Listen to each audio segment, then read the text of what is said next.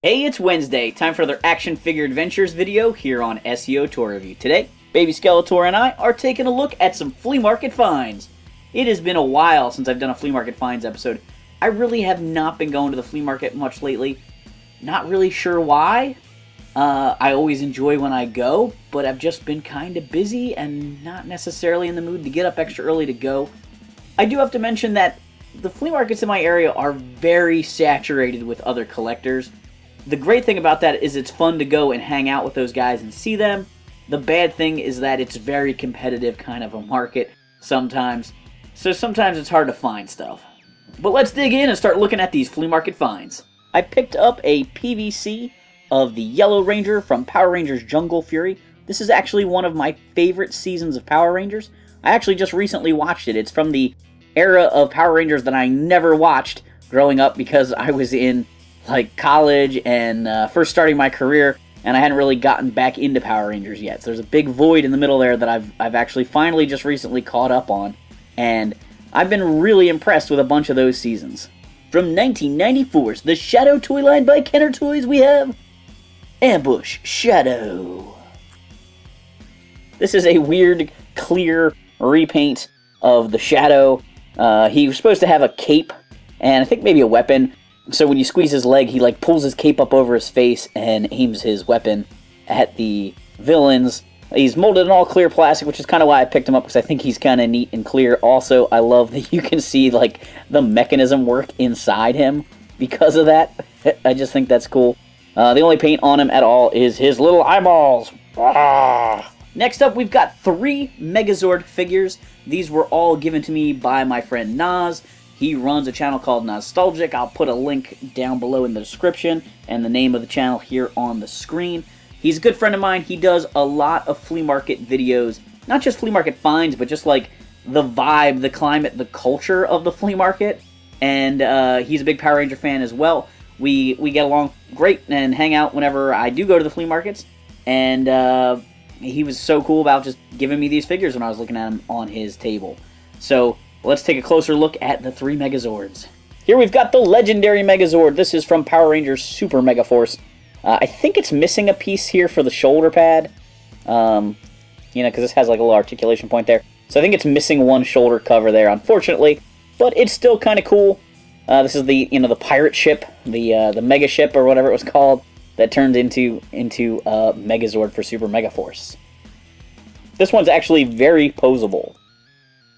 Next up, we've got the Thunderstorm Megazord. This one is not quite as poseable. It has articulation at the shoulders there, nothing in the legs, but it does have a gimmick when you roll it. You can see the mane of the lion and the little Gatling gun piece up here from the Shark Zord or whatever it is move. So this is the Zord that is made when you combine the Thunder Rangers and the Wind Rangers Zords together from Power Rangers Ninja Storm, another one of my favorite Power Rangers seasons. And the third one I've got here is the Lightspeed Megazord from Power Rangers Lightspeed Rescue, another pretty good season.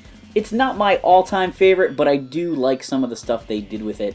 And this Megazord is made out of rescue vehicles, and I do like how the arms can extend on it. I think that's pretty cool. That was something that happened in the show, and if you move the Megazord at the waist, that is actually an action feature it has, so you can punch the bad guys just like in the show. I think that's pretty cool. He has a swivel down here at the legs, but no real articulation in the legs at all there. Oh, there's actually like a tab to help you do that pivot. But he's pretty cool. I actually have another action figure of the Lightspeed Megazord that I've owned for a long time before I ever even saw that season of the show. Oh, he's got articulation at one ankle? Interesting. The final item I have today is actually a G.I. Joe toy, sealed in the package. This is from the Sgt Savage line. This was a attempt to bring G.I. Joe back to the market after the 3 3/4 inch line was canceled in 1994. They teamed up with Joe Kubert to create a new style of G.I. Joe, a little bit more gritty, a little bit more World War II inspired. Even though it was set in modern day, it kind of stole some stuff from the Captain America origin. But Sgt Savage and his Screaming Eagles was a cool toy line, and I was impressed to find this still sealed. Flip it around so you can see the back of the package. There was actually a guy at the flea market a few months back who was cleaning out a house in New York. The person was a big military toy collector, and a lot of people got a lot of really cool G.I. Joe and Star Wars stuff off of this guy. But there was also a lot of weird stuff that was like custom painted, and there were several of these P-40 Warhawks that were sealed in the package. And I bought this one for not a whole lot more than it originally retailed for. It's got a $24.99 sticker on the top here from Toys R Us back in the day. I can't remember exactly what I paid, but it wasn't a whole lot more than that. So in the comments down below, leave me some feedback if you would like to see a full review of the P-40 Warhawk, because I am seriously thinking about opening it up and assembling it. The box is not in perfect shape. I'm not really a Sgt Savage collector, but the P-40 Warhawk is definitely the coolest vehicle from the line. Maybe even the coolest toy in the whole Sgt Savage line. Thanks for watching this Action Figure Adventures video. Do Baby Skeletor a favor, hit that like and subscribe button.